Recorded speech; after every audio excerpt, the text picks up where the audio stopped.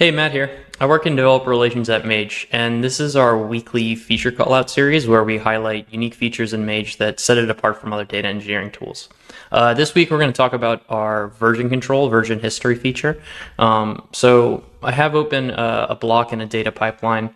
This pipeline pulls the Joffle Shop repo from DBT and then actually executes that in Mage. But this feature is specific to each file or in the pipeline or the pipeline itself. So we're going to go to our custom block, this damp glade block, where we made some changes that we want to revert. So every time we save a file in Mage, we track the version history, and that's independent of Git versioning or other version control systems you might have.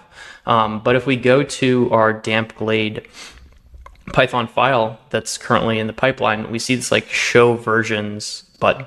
So if we click that, we'll get every version for the file that's ever been saved. And so today's the 7th that I'm recording this. And if we want to go back to, a version of the file on the 29th, we simply click that date to see the content. And then if we'd like to replace the contents, we can do so. So that's version control in Mage, super simple, but hopefully it'll get you out of a jam when you accidentally make a change or break something that you didn't expect to. Yeah, thanks, and have a great day.